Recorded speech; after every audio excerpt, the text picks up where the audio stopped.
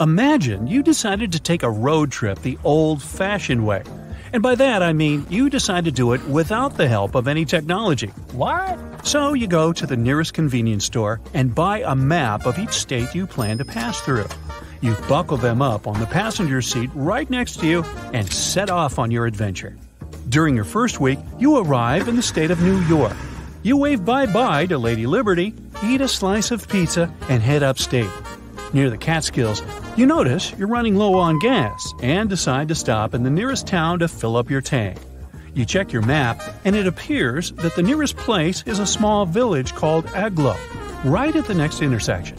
You drive a few minutes and pass through a sign that says, "Welcome to Agloe, home of the Agloe General Store."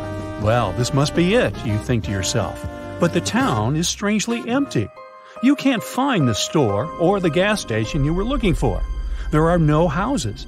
You start to think there might be a mistake. Agloe doesn't seem to exist. This story may sound made up, but it could have actually happened to anyone passing through New York a few years ago. Actually, the so-called town of Agloe is what is called a phantom settlement or a paper town. There are several of these around the world, but Agloe is probably the most famous. Paper towns are basically fake towns. That is, they don't really exist. They're made up of Easter eggs put there by map makers as a kind of copyright trap. Maps are tough to make. To create a map from scratch, one has to do years of fieldwork or analysis of satellite photos. That's why plagiarism has always been rampant among map makers. It's pretty easy to redraw the same geographical features from one map onto a new map, and it is hard to get caught. People are, after all, drawing the exact same world. That's why map makers came up with a way to catch individuals stealing their data. Some map makers may include a mountain that is bigger than they are in reality. Others might add a slight turn on a road, where in reality there is none. For example, in the early 1970s, a fake mountain peak appeared on some Boulder County maps. The addition of this previously unknown peak, called Mount Richard, into local maps began to confuse Colorado rock climbers at the time. It turned out that Mount Richard was one of these copyright traps, put there by a local mapsman called Richard Ciacci. Let's just say he must have decided to pay a tribute to himself with this little addition. Now, adding a paper town is perhaps one of the most extreme solutions, one that mapmakers hope goes unnoticed. But that's not what usually happens, which leads us back to the Agloe story. Mapmakers Ernest Alpertz and Otto Lindbergh from the CDG, General Drafting Corporation, were part of the largest map publishers of the 1930s. Back then, the company was commissioned to create a map of the state of New York. That's when the two men had an idea. In order to prevent copyright infringement, they would create a phantom settlement combining parts of their names together. They came up with the strange name Agloe and added the fake town along Route 206 near the water reservoir of Catskills in upstate New York. The area was supposed to be, in reality, a dirt road. Years later, Rand McNally, another map designing company, produced a map of New York that included a town called Agloe in the same location where CDG had originally placed it. Lindbergh was convinced that he had a copyright case against his competitor, but the story just kept getting more complicated. Both companies went to settle the case in court, but as it turned out, McNally had a legitimate reason for adding Agloe to their version of a New York map. You see, in order to fabricate their maps, McNally did a thorough research on real estate and establishments located in each existing town. And as it turned out, Agloe was not an empty town when they drew their map. Records showed that the town housed an establishment named Agloe General Store.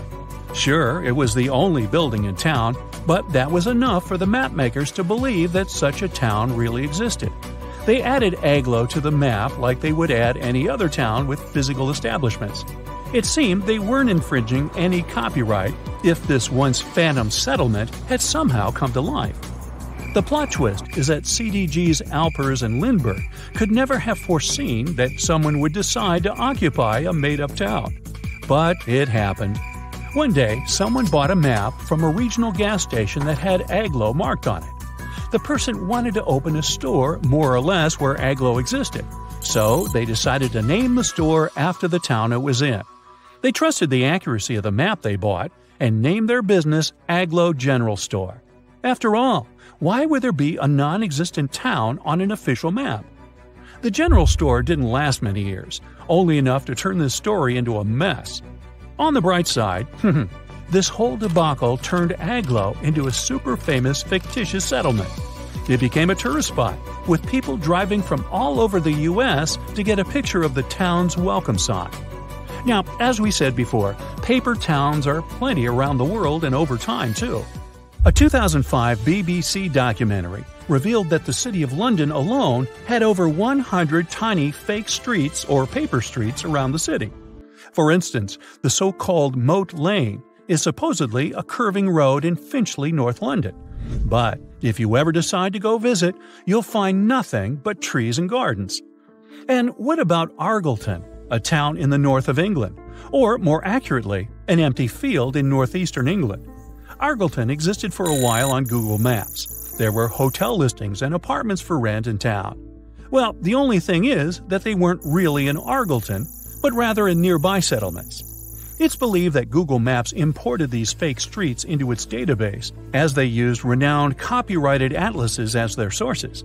But as the truth about these paper streets surfaced, the company later deleted them. If we turn back the clock a few hundred years, we'll find another mystery story involving a possible phantom settlement. But this isn't a tiny town at an intersection, but rather an entire island. Bermejo Island was speculated to be a tiny inhabited island. It appeared on many maps of the 16th and 17th centuries and was a hot spot for Spanish explorers. Its location sometimes varied slightly from map to map, and occasionally its name appeared as Vermija, but its existence seems certain enough. It wasn't until the 18th century that the island stopped being depicted in maps altogether. This island's last appearance dates back to a 1921 edition of a Mexican atlas, and then, poof, it dropped out of the horizon altogether. The case of Mexico's disappeared island has raised many questions. Did it sink? Was it destroyed? Are people simply looking for it in the wrong place? 3 official investigations took place in 2009 to locate the island. They used high-end technologies, scouring Mexico's oceans and seabeds. Yet, Bermeja remained nowhere to be found. One can't help but wonder if the island ever existed at all. Similar to modern-day map makers, 16th and 17th century map makers had their way to trick map users. Instead of copyright traps, these fake towns or even fake islands served as a way to fool and confuse enemies and unwanted voyagers. Since a long time has gone by, it's hard to know whether Bermeja was just another phantom settlement. It stopped being depicted on maps, but this mysterious case still leaves people baffled and confused. Behind those huge steel doors is one of the most guarded places on Earth. It's known as Site R, or the Raven Rock Mountain Complex. You'll find it in Pennsylvania. The construction is 60 stories underground and is said to be a safe place for people in case of a natural or human-made disaster. There's not a lot of information online about this mysterious place, but what we do know is that it's equipped with 38 communication systems. It's obviously not available for visits via Google Earth, but you can catch a quick glance at the 2 gates that face the complex. Vatican City is one of the most famous enclaves on Earth, and it's certainly worth a visit due to its wonderful architecture and vast list of art pieces to check out. One place, however, will always be off limits for visitors: the Vatican's secret archives. They have some of the oldest and rarest books on Earth. These archives are available only to a limited number of people, and since they have been visited by a small number of people so far, they also trigger a lot of weird theories. For example, that there may be books proving there's life outside our planet. If you're fascinated by shipwrecks, you'll be interested to know that one of the largest wrecks you can see on Google Earth is on North Sentinel Island, India. It used to be called the SS Jassim. It was a Bolivian ferry that sank in the area back in 2003. The reason why people can't visit it physically isn't because of the ship itself, but because the island is home to the world's most dangerous tribe. We don't really know how many people live there, but it was estimated that between 50 to 400 people call this place home. And they really don't like tourists. No person that tried to reach them survived. Also, to protect them, their privacy, and their special status, the island is closely monitored by the Indian authorities. That's mostly because it's believed the locals don't have any immunity to modern diseases. So being in contact with foreigners might be dangerous for the tribe's people, since they've never seen the outer world. A huge pink bunny appeared seemingly out of nowhere in the Italian Coleto Fava Mountains back in 2005. Besides the locals, some people stumbled upon it online too. They were puzzled by the discovery. Unfortunately, that 200-foot-tall bunny is completely gone today. You can still find the images of it online though. The unusual object was designed by artists from Vienna. They encouraged tourists to climb, jump, or even take a nap on top of the large rabbit. The whole purpose of the project was to allow people to experience what it would be like to live as smaller creatures. The bunny didn't have any removal date at the time it was placed there and was expected to last at least until 2025. But Mother Nature had other plans. A Japanese artist decided to move back to her little home village named Nagoro. But she soon found out that most of her neighbors were moving to bigger cities. To deal with loneliness, she started putting together scarecrow-like dolls, or kakashi, and placing them all over her garden. She didn't stop there though.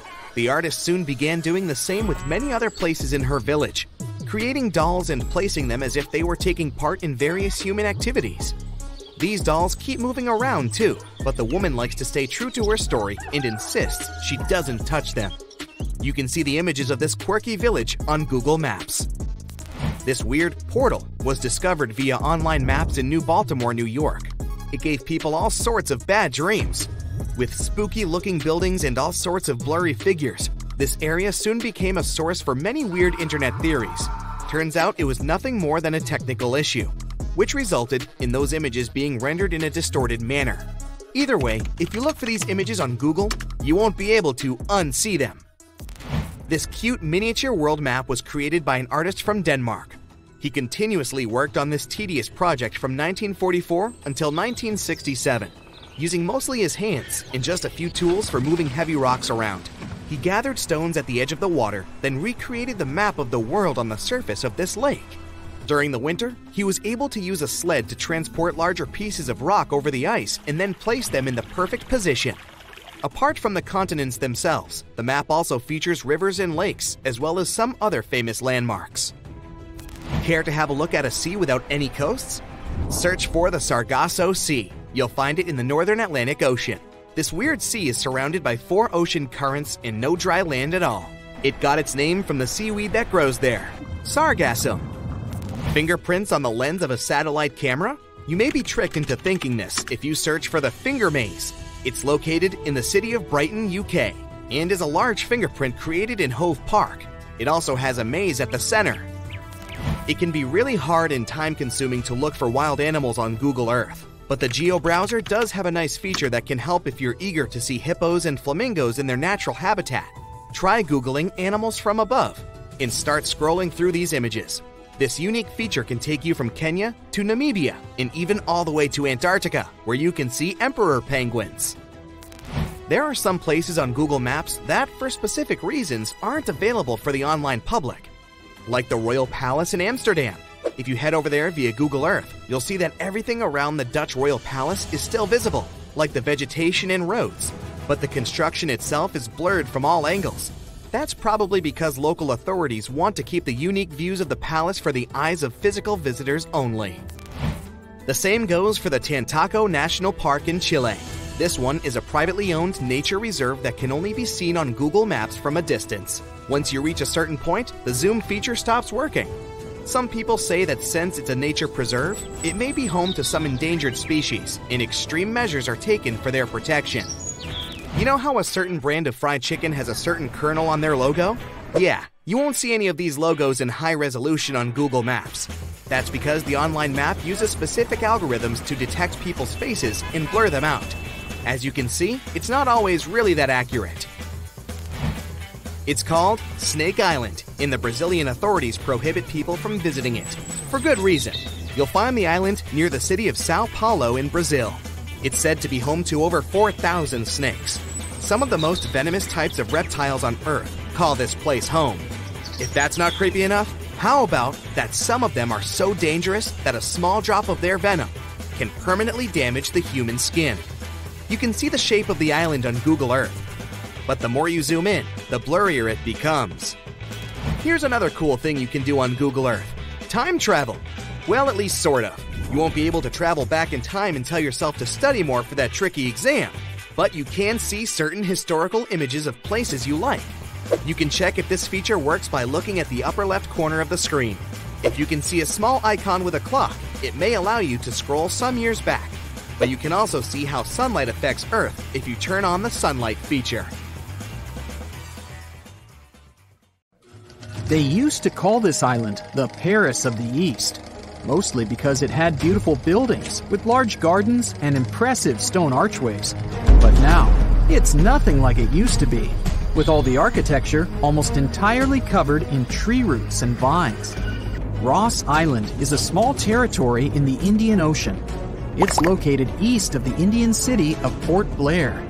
Though initially thought of as a jail, Ross Island eventually became a luxurious resort for the local administrators.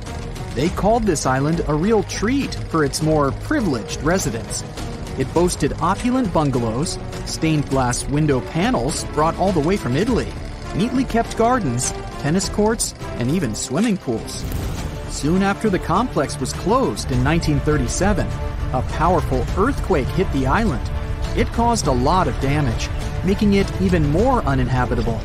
The island is now in the administration of India and has become a tourist attraction for people interested in abandoned towns. Pieces of German architecture still lie hidden in the Namibian desert. The city of Kolmanskop, Namibia, was a luxury location at its peak in the early 1900s when German workers settled here looking for diamonds. This abandoned town used to have everything from a ballroom to a hospital and even a bowling alley. It all started to decline somewhere in the late 1910s when another diamond-packed location was found nearby. So, most of the people living here moved, leaving everything behind in search of more money. Kolmanskop has since been slowly occupied by sand dunes, while the hot temperature and low moisture help to preserve the buildings. This ghost town is also available for visitors. If it sounds interesting, you can book a tour in the nearby town of Lüderitz. Another abandoned castle dominates the view in Krakow, a city in Italy. The whole village sits atop a cliff that's 1,312 feet high. The founders liked this location since they knew it would be easy to defend themselves from unwanted guests. But the castle, built in the 1300s, soon became overwhelmed by landslides and earthquakes. Even though it has no residents anymore, the medieval city often comes alive during the various local festivals that take place here in the summer months. The locals also offer tours and tell amazing stories about the location. One of the highlights of the tour is a statue that seemingly came out of nowhere and now lies in a body of water. Hidden away in the Montana mountains, Garnet Ghost Town tells the well-known American story of the West's gold rush. The town's history goes back to the 1890s, when they found a lot of gold in the Nancy Hanks mine. During its glory days, Garnet had almost 1,000 residents. Even though it's in a relatively secluded location, it had saloons, hotels, stores, a school, and other features of a regular little town. In 1905, when most of the gold had already been taken away, most mines were left behind, so only a couple of hundred residents stayed in Garnet. The final straw came in 1912, when a fire damaged most of the town's buildings. So, by the 1940s, Garnet was completely abandoned. It soon became a hotspot for treasure hunters looking for furnishings and artifacts. That was until a preservation campaign started in the 1970s. It ended with the town being declared a historic district in 2010. To this day, Garnet is one of the best preserved ghost towns in the area. Hashima Island is another abandoned location that tells us that when people leave, nature takes over. This mysterious place was even featured in a James Bond movie because of its ghostly landscape. It used to be a well-known spot in Japan for undersea coal mines, as it was opened in 1881. In 1959, at its peak, there were over 5,000 people living here. including mine workers and their families. As soon as the mines started going dry, sometime in 1970, people started to slowly depart the island, leaving it completely abandoned in 3 months. Even though nobody lives there these days, there are a lot of tourists here that drop off to wander around the abandoned homes, swimming pools, stores, and factories. Another town that started with a mining company back in 1881 is Calico, California. People discovered the location was packed with silver, so it soon became home to over 500 silver mines and 3,000 residents. It used to feature hotels, general stores, restaurants, and a school. There was even a local newspaper printed here called the Calico Print. But by 1986, the town had become empty. One of the former locals decided to buy it and began its restoration, making it a registered historical landmark. It even has a museum of the Old West available for tourists. One of the most interesting attractions that were rebuilt is the 1-mile-long Calico and Odessa Railroad. It currently goes through the steep canyons and hills, and even passes the old mines and buildings north of Calico. Approximately 1/3 of the town is original, while the rest consists of newer buildings that are replicas meant to recreate the spirit of its past. If you're a fan of cars, you might have heard of Henry Ford as the famous American industrialist who founded the Ford Motor Company in 1903. But in 1927, he began working on another one of his ambitious dreams, Fordlandia. It was supposed to be a massive rubber plantation located near the Tapajos River in Brazil, since he needed a reliable source of rubber for his car tires and hoses. His vision was to design a town complete with swimming pools, a golf course, living bungalows, and even weekly square dancing sessions for the locals. This project was unfortunate to begin with, since the local rubber trees soon got infected with leaf fungus. Even though Henry Ford invested a staggering $20 million into this potential income source, the town failed to produce the needed rubber. He had nothing left to do but to sell it to Brazil in 1945, and soon it was completely abandoned. Many of its buildings are still standing, but have been taken over by the surrounding nature. You can still see curious tourists wandering through it to this day. During its glory days, Hampi was the second largest city in the world. Looking at its ruins today, it's hard to imagine this Indian city used to be filled with temples and bazaars, and that it served as an important center of the Mauryan Empire in the 14th and 15th centuries.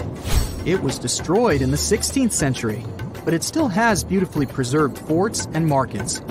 It became part of the UNESCO World Heritage in 1986, aiming to protect its buildings, such as the Lotus Mahal, a stone structure that was carved to resemble a lotus flower opening to the sun.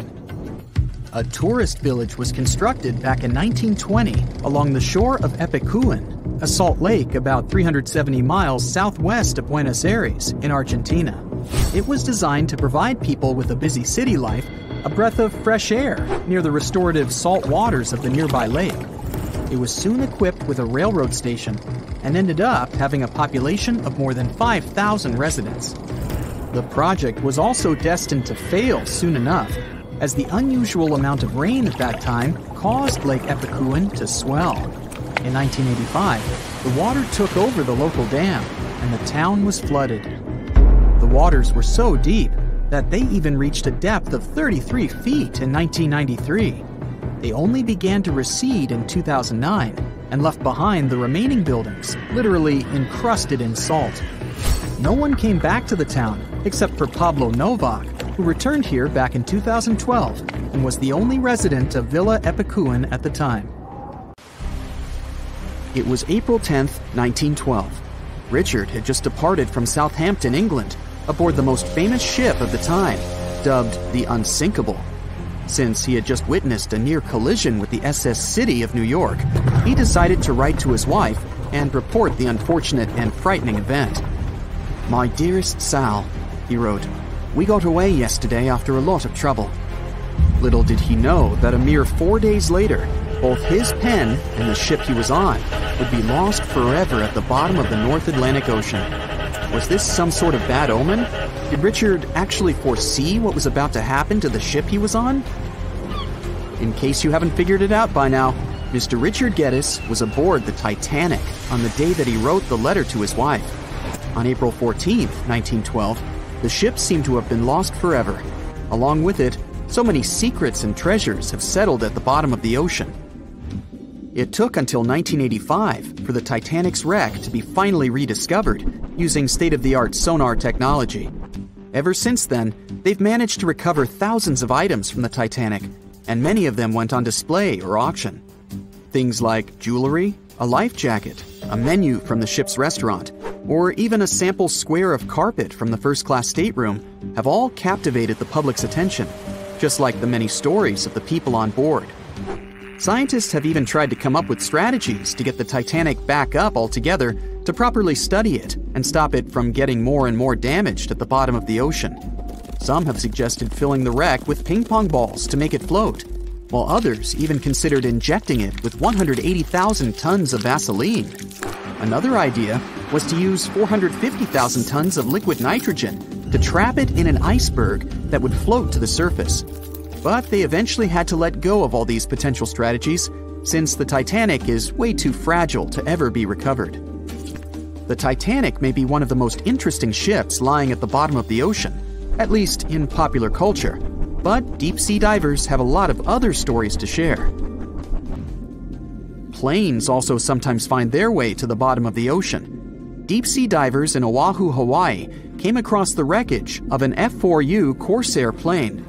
It seems to have crashed into the ocean in 1946, as it didn't have sufficient fuel.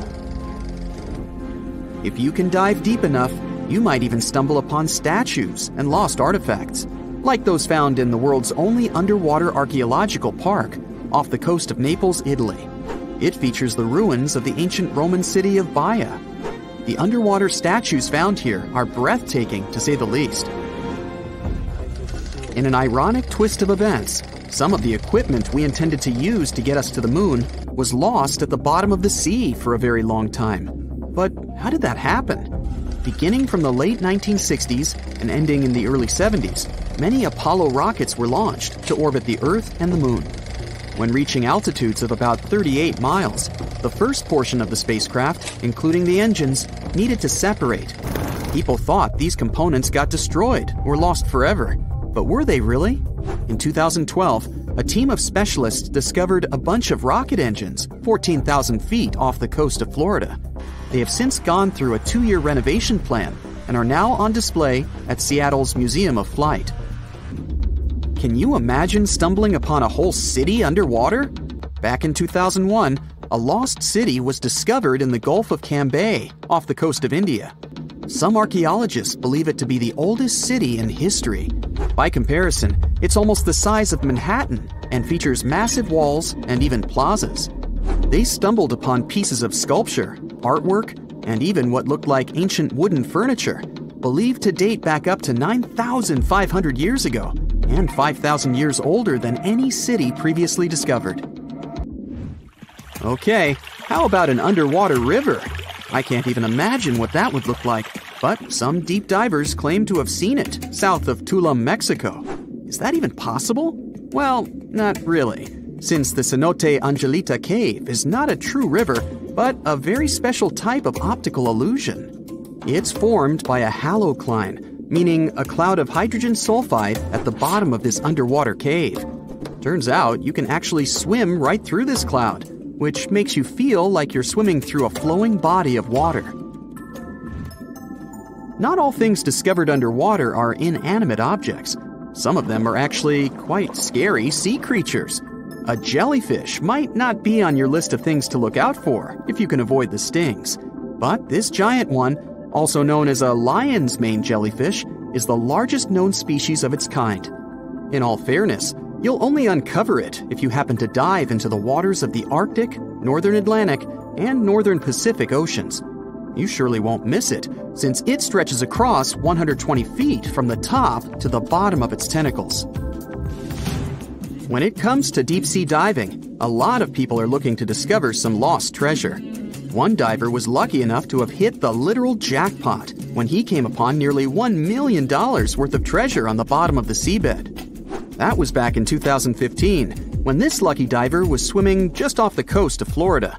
What did he find, you might ask? Well, about 51 gold coins, 40 feet of gold chain, and a rare single coin that was tailored for the King of Spain, Philip V. Speaking of people looking for lost treasures, divers also sometimes found pirate ships. They discovered one of these pirate shipwrecks in 2015 off the coast of Colombia. It dates back to the 18th century. The value of this forgotten ship was estimated to be between $4 billion and $17 billion, as it contained treasures, precious stones, gold, and countless other really valuable items. By comparison, a whole island in the Bahamas is up for grabs at $75 million. A computer is the last thing you'd ever expect to discover underwater, right? And this was no regular computer, but an ancient one. And yet, someone stumbled upon it between 1900 and 1901 on the spot of a shipwreck located off one Greek island. Researchers believe this weird stone contraption to be the earliest form of a computer. It was designed to serve many purposes, such as predicting astronomical positions and eclipses on the calendar. Since humanity lost most of the technology used back then, it was wonderful to rediscover it so many years later. It let us piece together many of the ancient Greeks' accomplishments. The computer is now at the National Archaeological Museum of Athens, should you ever want to check it out in person. This has to be one of the most mysterious places on Earth. It's called the Mariana Trench, and it's the deepest part of the Earth's oceans. We really don't know how deep it is, since it's so difficult to measure. But it's somewhere around 7 miles deep, and 5 times longer than the Grand Canyon. They first studied this massive underwater hole back in 1875 using a weighted rope. Back in 2012, a Canadian film director named James Cameron reached the bottom of the trench in the submersible vessel Deep Sea Challenger. Some of the most bizarre creatures on the planet call this place their home, including the Dumbo octopus, the sea cucumber, and the goblin shark. The Mariana Trench took its name after the nearby Mariana Islands, which are named Las Marianas in honor of the Spanish Queen Mariana of Austria. Wow, looky here. It's New York City, the Big Apple, the city that never sleeps. Hong Kong on the Hudson, the greatest city in the world. New York, New York, the city so nice they named it twice. Alright, I'll stop. You thought you knew this city so well, but underneath all that glitz and glamour is a facade, literally. New York is populated with some of the most iconic urban buildings in the world and home to some of the most unique and famous towers. Who would have known that New York was a front for fake buildings? And the cool thing is that there are plenty to search for. Okay, I'm adding that to my bucket list. So the question is, why do they put these fake buildings all over New York? The city is one of the most vibrant places in the world and requires many infrastructures to keep the city in motion. That means having many industrial structures and buildings in every major district. New York is charming for the design and the buildings. Imagine having industrial structures right next to your favorite pizza parlor or hot dog stand. The designers thought ahead and decided to disguise those industrial infrastructures as fake buildings. They blend with the city so well that they don't stand out. They look like your good old apartment or housing unit with a front door, real-life windows, and even charming balconies where people would hang out. The only thing is that there's nothing behind the facade and no one is allowed inside. So, where in the world can you find these fake buildings? For starters, one of the most popular fake buildings is in Brooklyn. At 58 Joralemon Street, you can find a very typical neighborhood. But between the buildings stands a brick building with a slightly deeper shade than the rest. It has bright open windows that blend in with the rest of the buildings in the neighborhood, except that they're blacked out. At first glance, you might not think of it as anything, but if you pay close attention, the building looks like a glitch from a video game. It was built in 1847, way before New York was considered glamorous. Originally, it was meant to be a regular building, but in 1908, they converted it into a fake building. Don't think you can just try to break in. Even if you could, it's pointless, because it's part of a ventilation fan for the subway. It also serves as an emergency exit for some of the surrounding buildings. Actually, throughout New York, many fake buildings exist to disguise the subway vents for the smoke to escape. all the way to 415 Bruckner Boulevard, the Bronx, this townhouse was designed by the Switzer Group, which is an interior architect company. It's not as charming as the one at 58 Joralemon Street, but it serves a similar purpose: to hide an electric substation for New York's utility company. The city needs these substations to reduce the high-voltage electricity to a lower voltage so it can be distributed locally. Having a building like this popping out of the middle of your neighborhood isn't exactly the smartest way to attract people to the Bronx. That's why the fake townhouse facade is the perfect camouflage. Now, some of these fake buildings don't really hit the mark and stick out like a sore thumb. The people of Manhattan describe the Mulberry Square infrastructure as a complete clunker. After plenty of redesigns and back to the drawing board meetings, the result is still not pretty. The locals compare it to a concrete box. They created windows without glass, which doesn't allow the building to blend in with the rest of the neighborhood. But it beats a typical subway ventilation plant either way. There are just so many places to visit and cross off your bucket list. But if you live in China, you can literally stay in the country and visit many iconic cities around the world. The replica cities began when the Chinese economy started booming in the early 90s. They wanted the lifestyle of the rich and famous without wanting to leave their country. They can be comfortable eating their local food and get the feeling of being abroad. The Chinese province of Guangdong has an identical copy of the historical Australian alpine village Hallstatt. The real Hallstatt is centuries old and one of the most charming places to discover. The local people of Hallstatt also had no idea that their home was being built in China. Some people thought that this was controversial, probably because it cost around $940 million to build it. Paris is undoubtedly one of the most charming cities you could ever visit. Its rich history and vibrant culture are enough to catch the first plane to go there. For residents of Tianducheng, that's something they can do anytime they want. The city is also known as Sky City and has a replica of the Eiffel Tower that looks eerily like the iconic one in Paris and built buildings to match the city's visual charm. One of the main things that will break the charm is the farmland surrounding the city. There's barely anyone there, and the streets are always empty, very un-Paris-like. Still, you can find some nice fountains and statues scattered along the streets to give it some spirit. There's laundry hung everywhere, even on the trees. The picturesque fountains are dry and many apartments are empty. Only a few stores are open for business. Even though this looks like a fake city, it's quite real. Some people live here because it's more affordable than other places. 2 hours away from this town is another version of Paris's Pont Alexandre III and a carbon copy of London's Tower Bridge, but with 4 towers instead of 2. Hey, such a bargain! You can also visit the closest thing to Italy, but this time you can go shopping.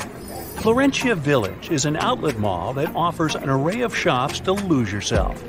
The good thing is that this was built by an Italian developer to capture the essence of an Italian village. It has fountains, canals, and mosaics for proper aesthetics. It began in 2011 and has more than 200 shops with many Italian brands and British, US, and Chinese brands as well. The place is so popular that it gets between 10,000 and 25,000 visitors per day. China also has other replica towns that put you in a mini Manhattan called the Yujiapu Financial District. The developer's goal was to make this place the financial center of the world. It was complete with the right landmarks, like the Rockefeller and Lincoln Centers, but the project was halted in 2019, leaving it mainly empty. You can find a typical English town with cobbled streets, Victorian homes, and restaurants that make Thames Town. This place was meant to recreate a European lifestyle fantasy without leaving Shanghai. China also has a Dutch town that has some elements of Amsterdam with windmills and famous canals. They even decided to copy some of the landmarks, like the Netherlands Maritime Museum. Here's a bonus story of Lebanon's thinnest building built out of a dispute. It's the story of 2 brothers who both inherited unequal plots of land. One of the brothers happened to get a very thin plot of land and couldn't help but be jealous of his brother's nice plot of land. He wasn't pleased. Both of the lands overlook the Mediterranean Sea in a lively neighborhood of Beirut. So it's no wonder that both brothers couldn't agree on how they should develop their lands. It was obvious that the brother with the most land could build a proper building. The other brother had to improvise. He decided to obstruct his brother's property by constructing a thin building enough to only fit 14 feet at its widest and 2 feet at its most narrow.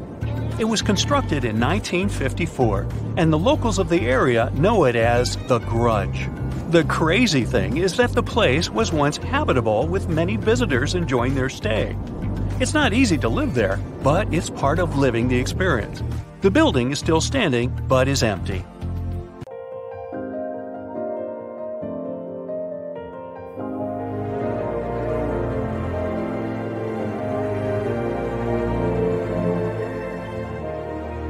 Welcome to Nome, a small town located in the south of Seward Peninsula on the west coast of Alaska.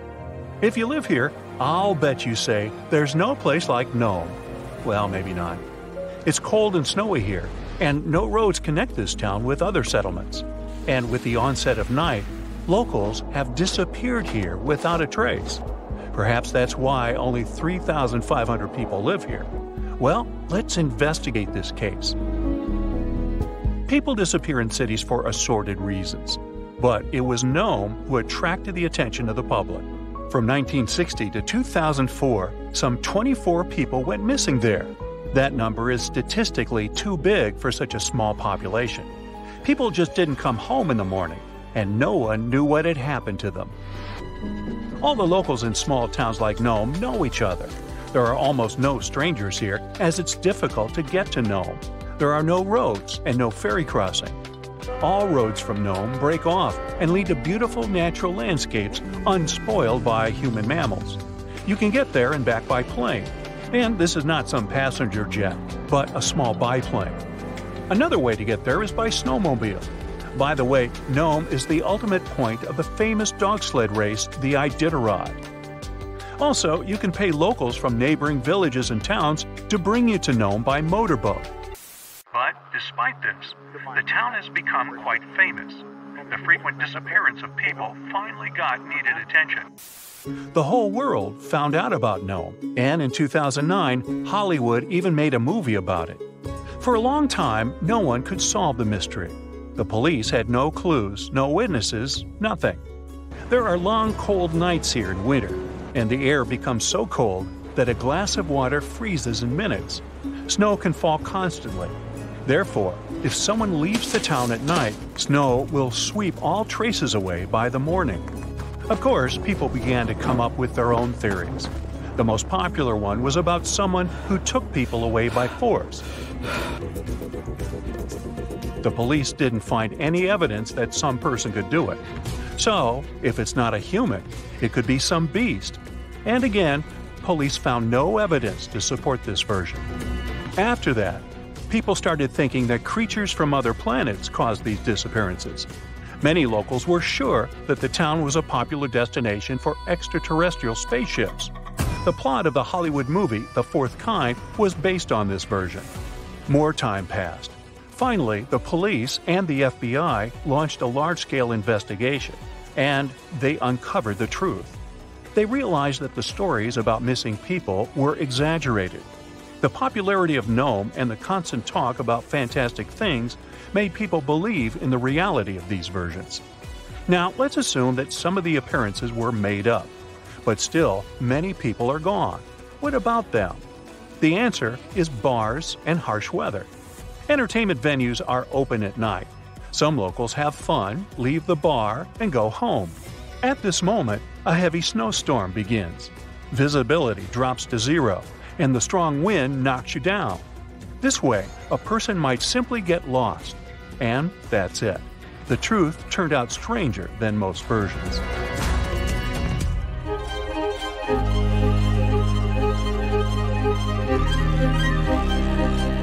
The Bermuda Triangle is a big area in the Atlantic Ocean, so the disappearance of ships and planes there seems not so surprising.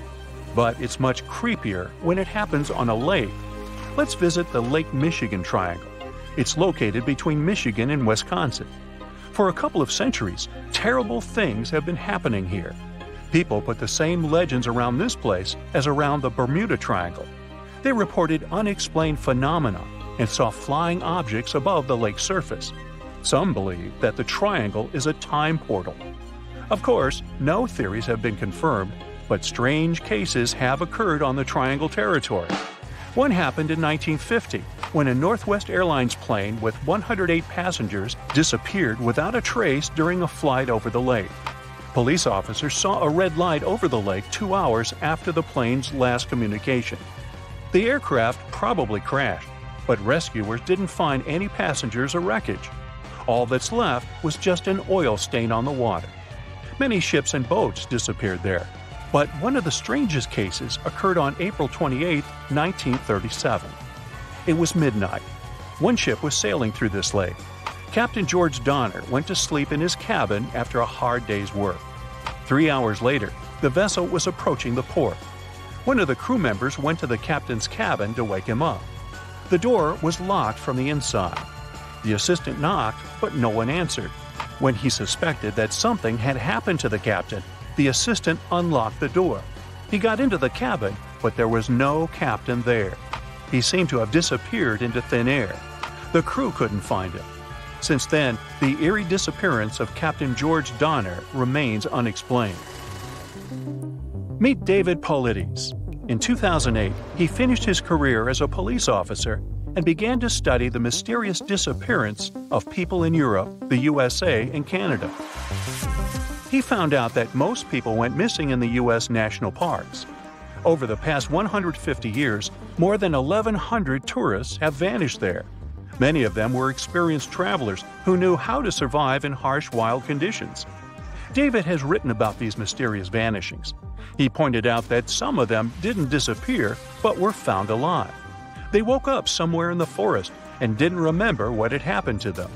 The creepy detail of all these cases is that most missing persons were young. Another detail is that many went missing before hurricanes. There are too many riddles and not enough answers in this case. Then there's the Sargasso Sea in the northern part of the Atlantic Ocean. This is the only sea that doesn't have shores on land. It's called the sea only because it's defined by ocean currents. Also, golden brown algae grow in this area's bottom, making it seem like an orange spot in the middle of the endless ocean. The Sargasso Sea became famous because, in the 19th century, one of the most famous phantom ships in history sailed here. In 1872, a brigantine sailed through the Sargasso Sea. Its captain spotted another ship a few miles away. He lit a signal fire, but received no response. Then the captain decided to sail closer to find out what had happened. On the hull of the mysterious ship was the name Mary Celeste. The captain of the brigantine and several crew members went on board.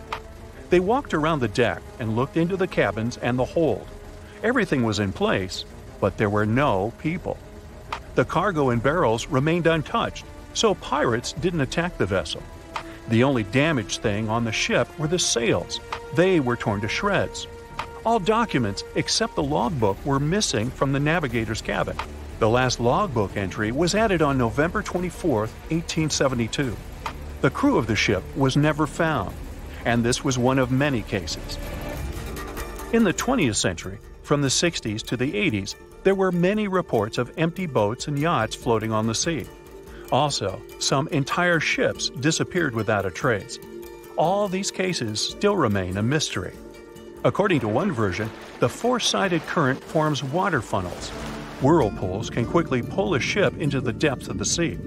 This explains the disappearance of boats. But what about cases when the vessel is still on the water without a crew? Sometimes these whirlpools can create wind vortices. They're like little tornadoes. What if these whirlwinds are powerful enough to throw people overboard and tear the sails? Yeah, the theory seems too fantastic. So, what do you think happened?